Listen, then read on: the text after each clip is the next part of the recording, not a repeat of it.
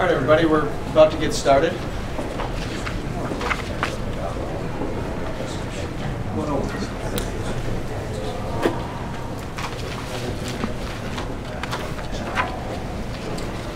Good morning. I'm going to present the Secretary and then react to his announcement, and then we'll hear from the Congressman, and then we'll be glad to take any questions you might have. And Secretary Moniz will acknowledge the presence of the lab directors, and we're all glad to have them here, and others of you as well. In 2004, Senator Jeff Bingman came to me and said, you need to go to Yokohama and see the Earth simulator, which was then said to be the world's fastest computer. So I dutifully, as a junior senator, did, and flew all the way over to Japan and looked at it. It didn't look too much different than other computers, but the result of that was he and I worked together in 2004 with other members of Congress to initiate for a new initiative on supercomputing for the United States. We thought it was important that the United States lead the world in supercomputing.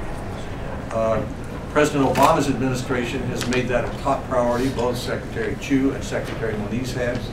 The Congress has responded over the last 6 years. We've double funding for supercomputing. And so the United States caught up with Japan. And then China caught up with the United States.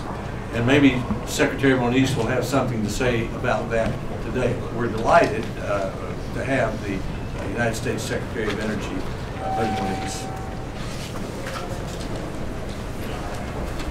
Well, thank you, Senator Alexander. Senator Alexander, as you know, has been a great champion, first of all, for science and the infrastructure that we need to do science in this country. And a big part of that is, of course, support for the national labs system, and he remains a great champion and a great friend of what we are trying to accomplish. I also want to acknowledge our friends from the other side of Capitol Hill, Chuck Fleischman and Bill Foster. We may be having Congressman Lipinski here as well, if he can get a schedule aligned. And let me say again, great champions of science and of our national lab systems and what they do. One of them, I'll let you guess, may even have worked at one of the laboratories. Just a guess. Read the time. That's right. And also, I have to say that this also demonstrates directly that the kind of support that Senator Alexander mentioned, and all three of them represent, is also a bipartisan issue. This is not about party. This is really about strengthening the scientific enterprise in the United States, for which the DOE is really part of the backbone. Part of that backbone comes because of the tools we provide the community, the whole community, whether it is synchrotron light sources, neutron scattering, or supercomputers and high-performance computing. So we are serving 30,000 scientists roughly across the country every year with this array of tools. So today we're going to announce 2 new awards that really ensure the United States retains global leadership in supercomputing. I want to emphasize, and Senator Alexander correctly gave the story about Japan, China, the United States, etc. And today we will be talking about reaching a new level of computational speed and how that applies. But I do want to emphasize leadership is not only about the speed of the computer. It's how one matches that, integrates that with algorithms, software, etc. And I would say that, at least in my view, this country has by far the deepest experience in this whole array of linked technologies, and we will sustain that leadership. And what I'll be talking about today is very much part of that whole big picture.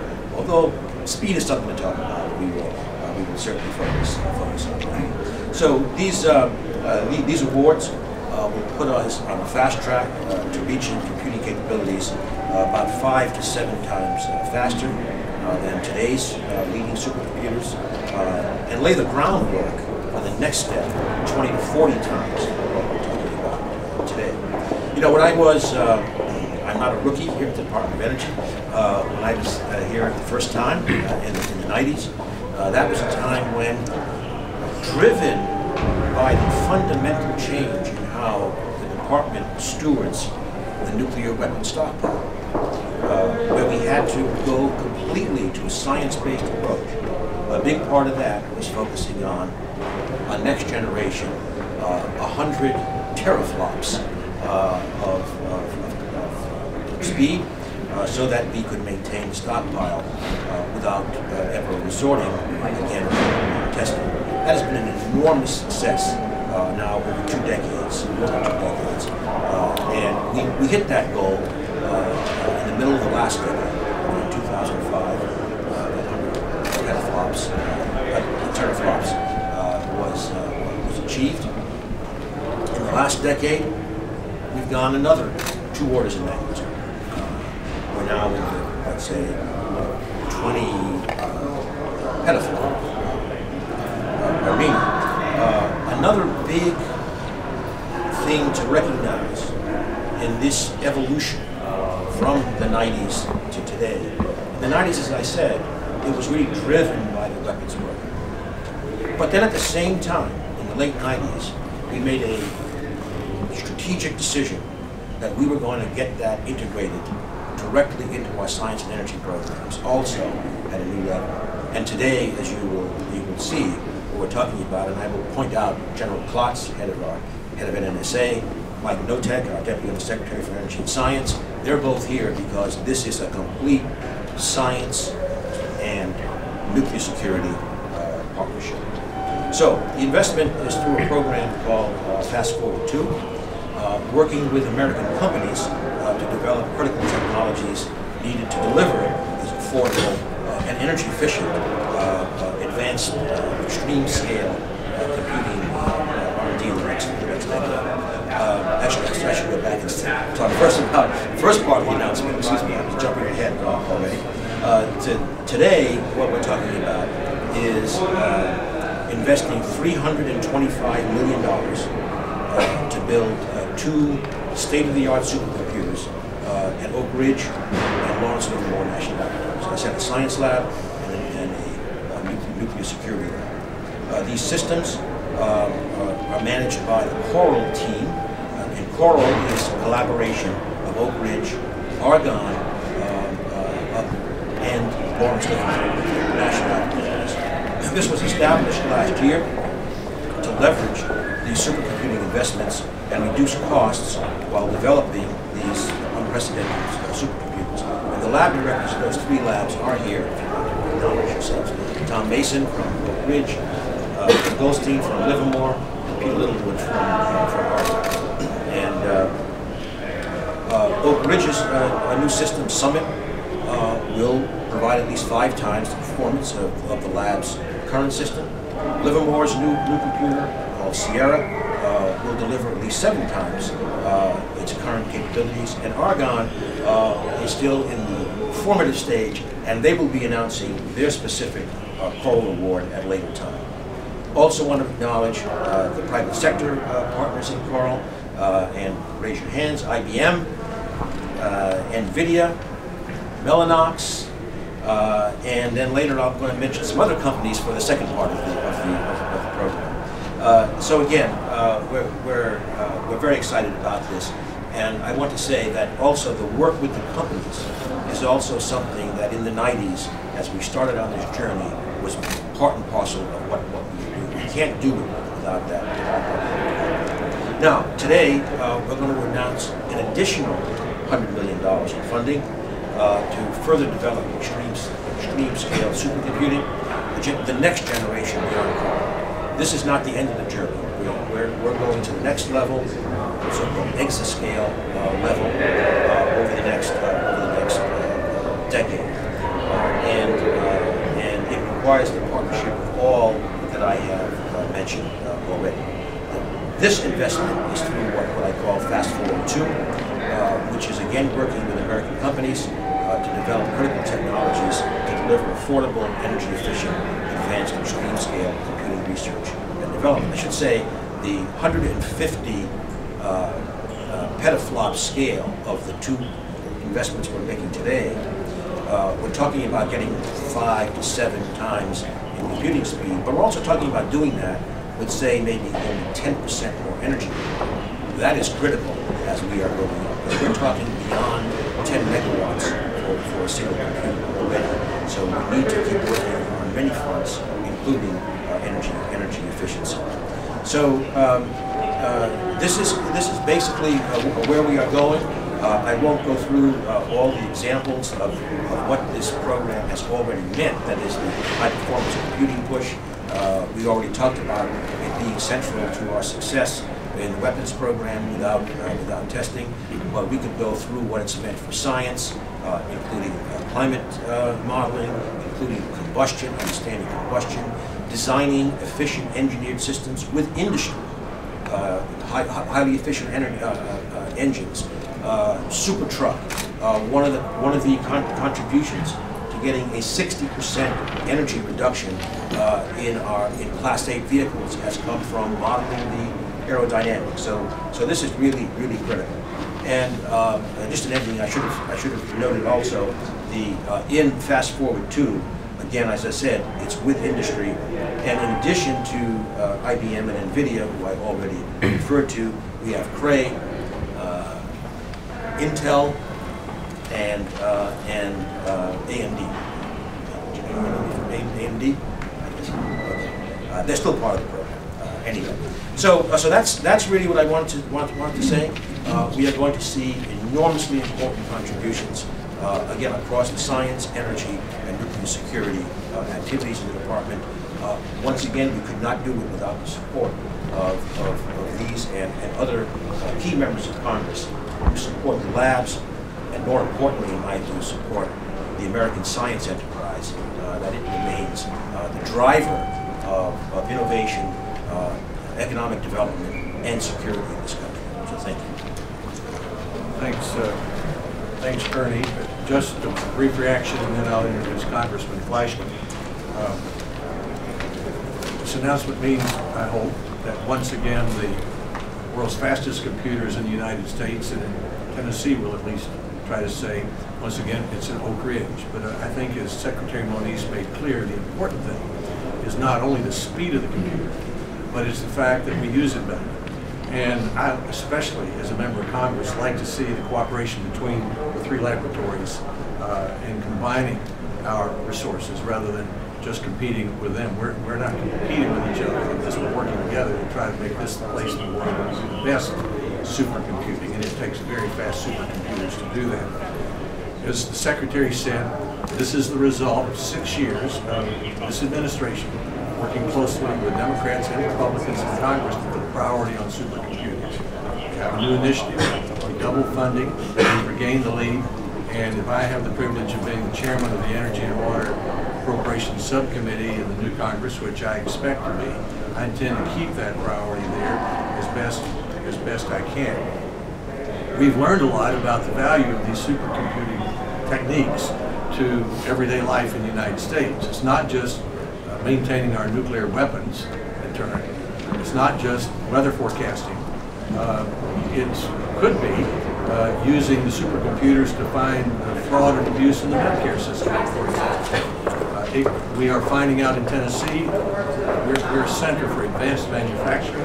Lots of auto industry, Retta moves in, many companies move in, and they're finding that if they go to our national laboratories, I'm sure it's true in the other laboratories, that the combination of materials research and supercomputing helps advanced manufacturing in the United States, so we can make in the United States what we sell here and what we sell around the world. That means more jobs. So this is a focus that, this is an exotic sounding term, but it has an everyday impact to our national defense, our health, and also the level of family incomes we have from good jobs. So I thank the Secretary for his priority. If he'll keep his priority there, I'll keep my priority there. Now it's my pleasure to introduce Congressman Chuck Fleischman. Chuck Fleischman is from Chattanooga. He's a member of the Energy and Water Appropriations Subcommittee in the Congress, and he will be crucial in maintaining the priority for supercomputing as we move ahead and try to maintain our position. Congressman Fleischman. Thanks.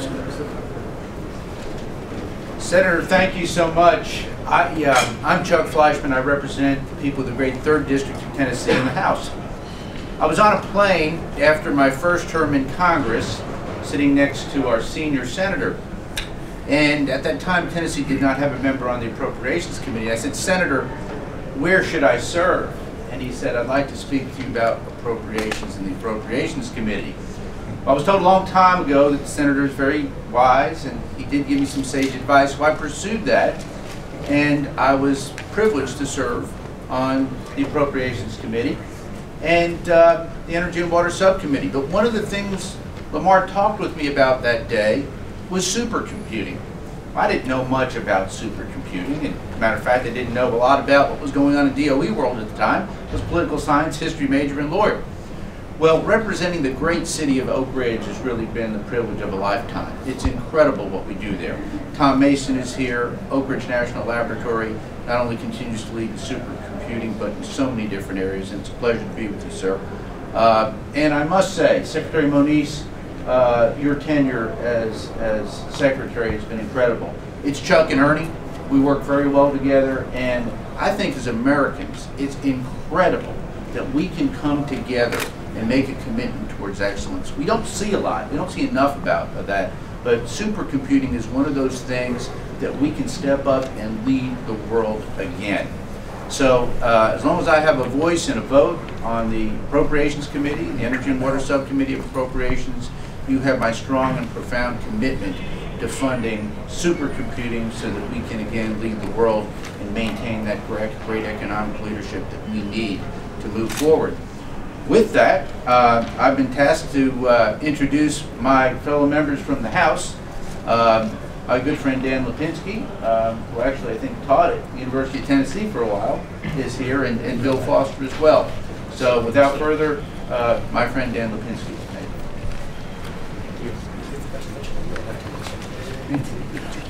Thank you. I want to thank Secretary Moniz and everyone from Argonne, Oak Ridge, and Livermore who are able to come out today. And it's great to be here for this announcement. We're fortunate in Illinois to have two of the fastest supercomputers in the world, in Mira at Argonne and Blue Waters at the University of Illinois. Last year I had the privilege of being at the launch of the Blue Waters system, the completion of a years-long construction project. So I'm proud to be here today to announce the beginning of new projects at Oak Ridge and Lawrence Livermore, and hopefully very soon also at Argonne.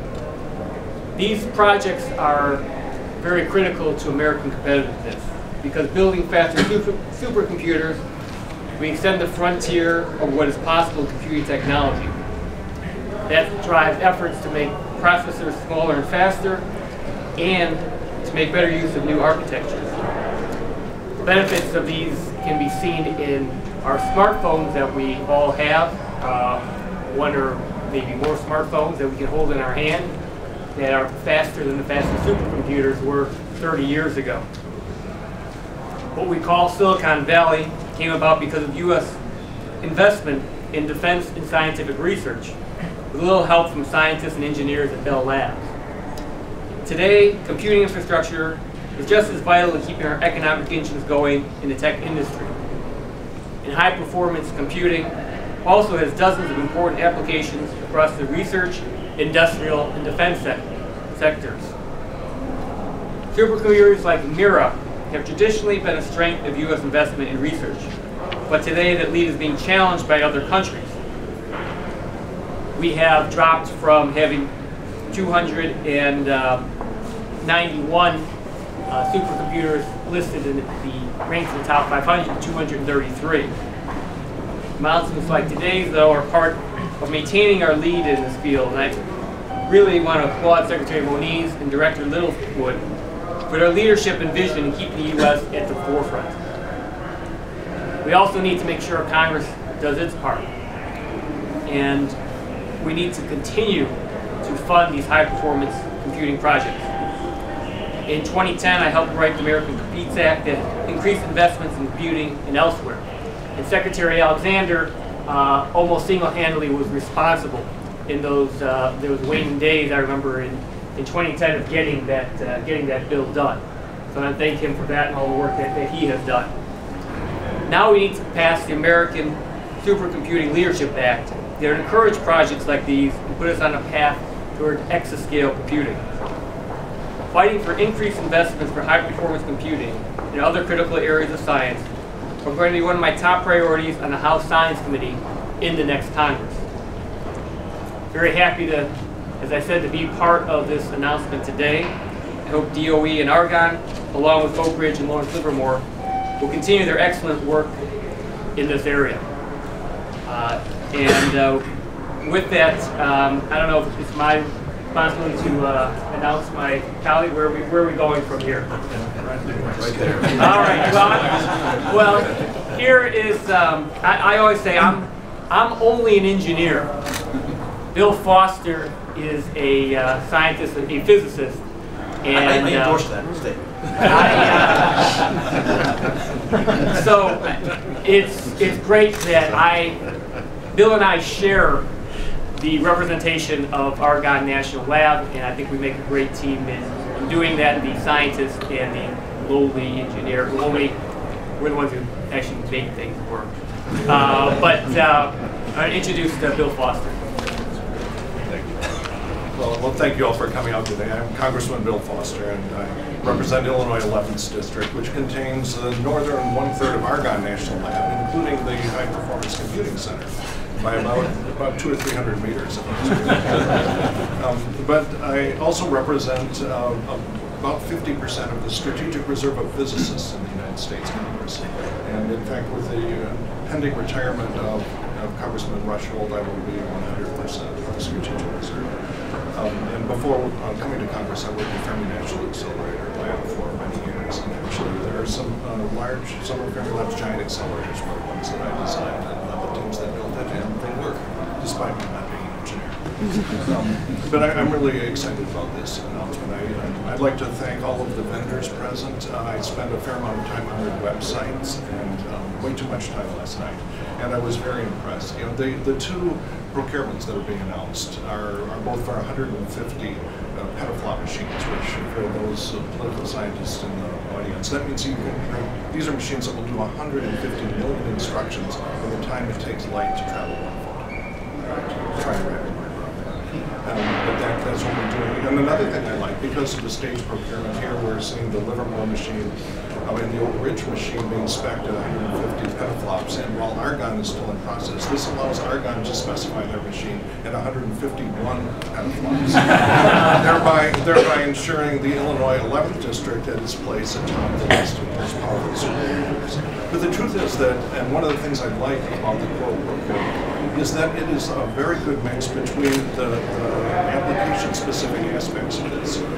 There are unique problems that each of the laboratories are focusing on, as well as general purpose science projects. And this allows you to specify the hardware in a way that matches the core of the problems that you struggle with. These 150 petaflops are completely useless if you do not have the memory to store those results, and if you do not have the memory bandwidth and the communication bandwidth to talk to communicate those results to the other processors working on that problem.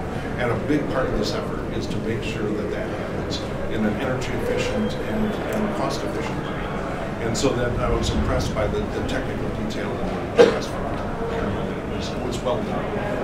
We very seldom get chances to poke deep into the nuts and bolts of the agencies that operate under Congress's overview. And when you poke in deep and you see high quality work, it makes you feel good about the operations. So thank you all for running well-oiled machine. And I just want to also say a little bit about the importance of this thing to the long-term health of the computing enterprise in the United States. You know, it sort of breaks a lot of our hearts that I think Silicon Valley closed its last foundry a little while ago. It is a struggle. You know, we have a very healthy chip industry, but we're not located there anymore. It is a struggle. A lot of the things, as people mentioned, are moving offshore. Our technological lead is not as sure.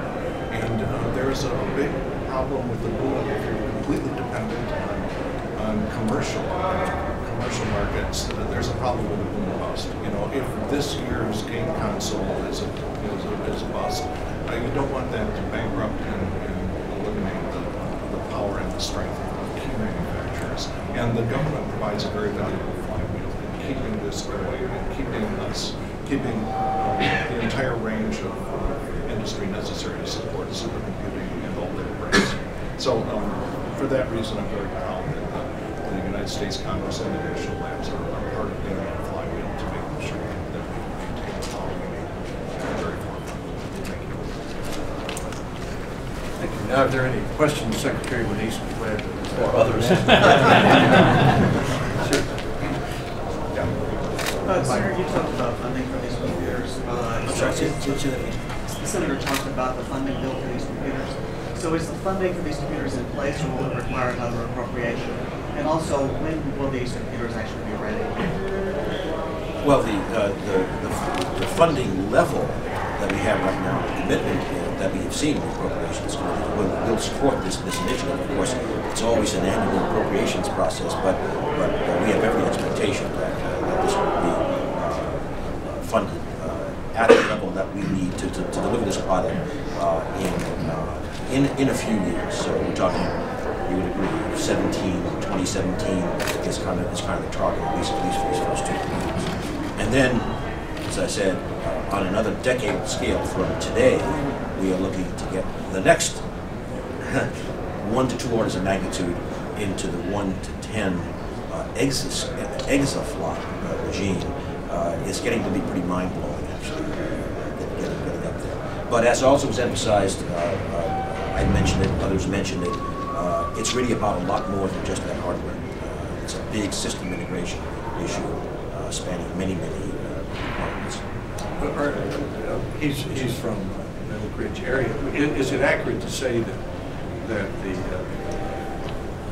the administration will request the funds? Absolutely. And we have been funding at the administration's level request.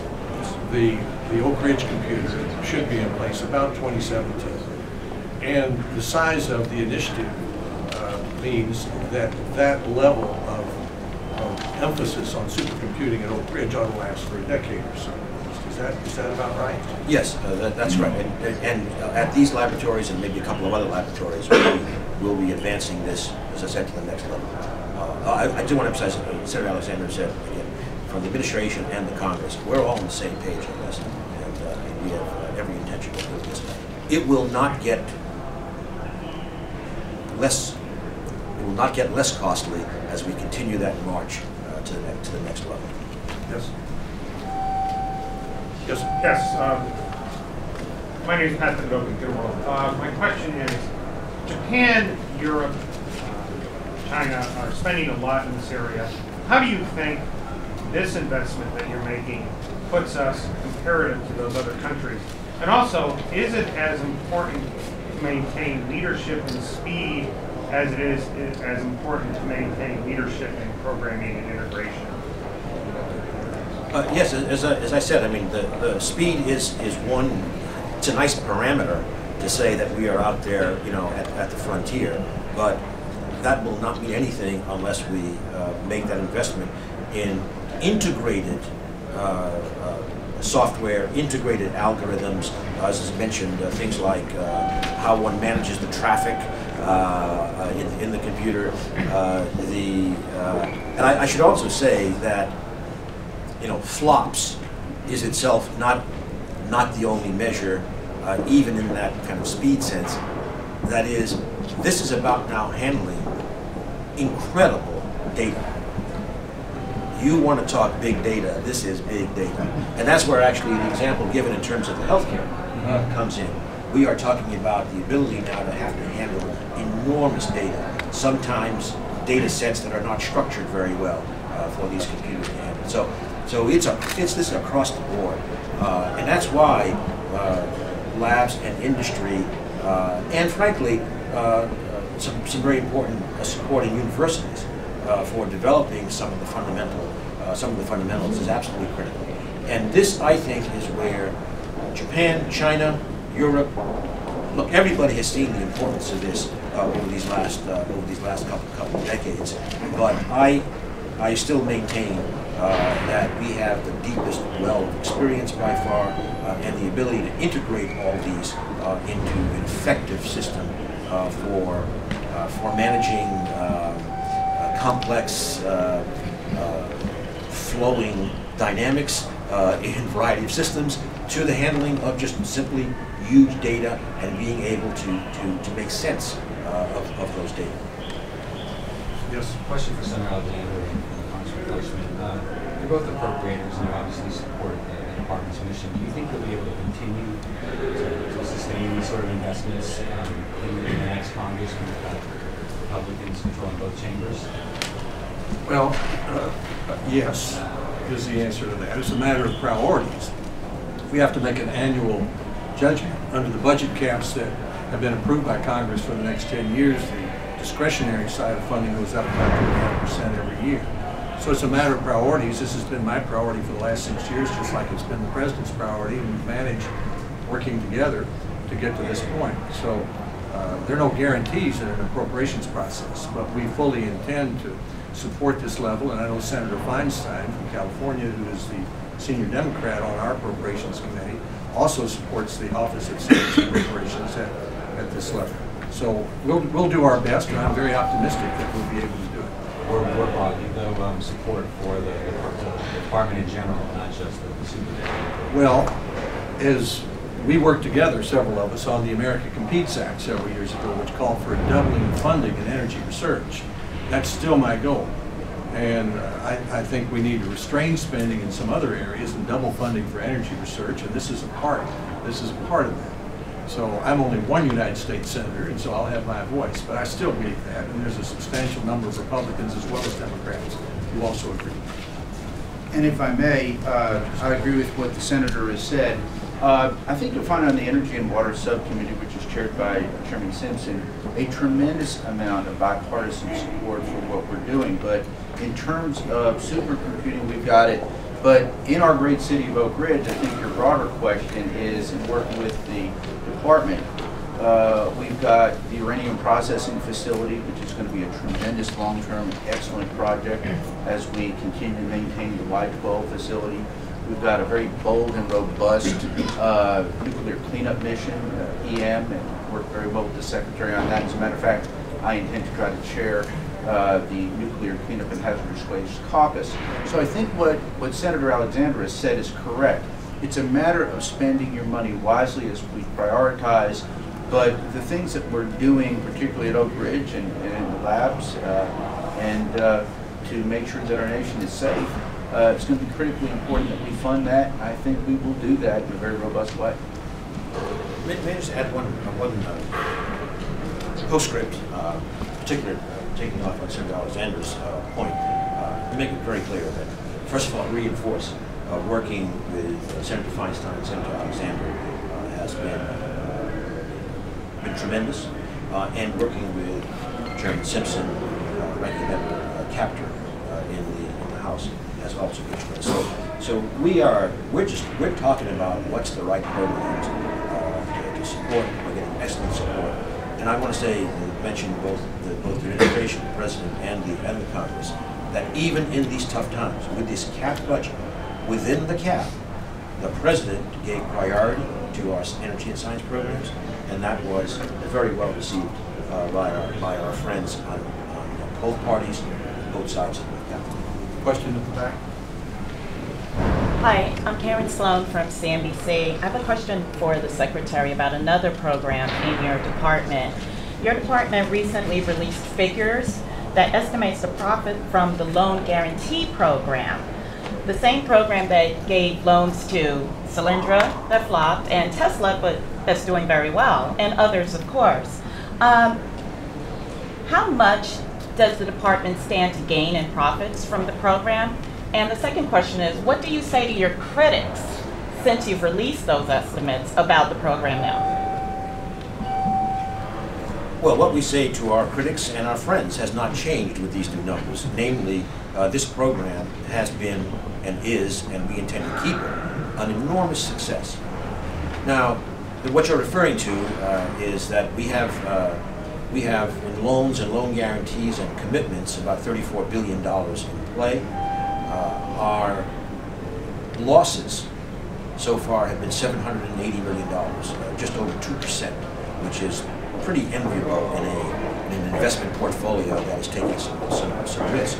What you're referring to is we just pointed out that we have so far collected interest on the loans of $810 million. So furthermore, the program is in the black, and the extrapolation is that over the life of the current loans, we will generate about $5 billion in interest payments. Now, having said that, I want to make it very clear that while this is, a good story in terms of net, taxpayer investments, this program is not about making those profits. This program is about moving innovation into the marketplace across the board, all of the above: solar, efficiency, nuclear, fossil, advanced vehicles. So, I just want to make it clear: our principal metric is, are we succeeding in kickstarting this clean energy across the board? We are doing that.